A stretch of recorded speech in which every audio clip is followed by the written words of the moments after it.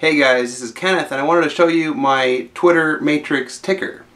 So what I have is I have one of Texas Instruments' BeagleBones. They were nice enough to give me this.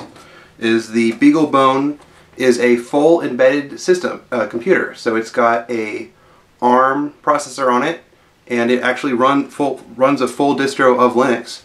And so I was able to just SSH into this BeagleBone, write a shell script, and then over a USB adapter, I then have it feeding into a star NP-10 dot matrix printer.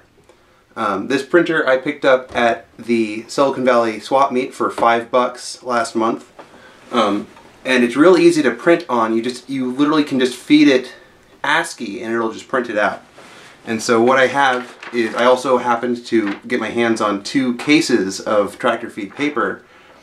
And so I have it every minute or so, it checks Twitter, and if it sees any tweets directed at me, at KWF, it will actually print them out for me.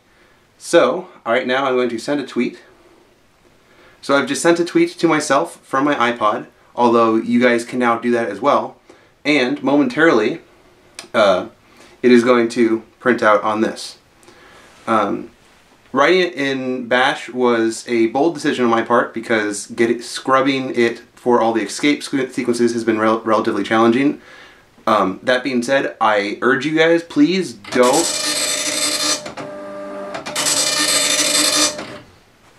There's my tweet.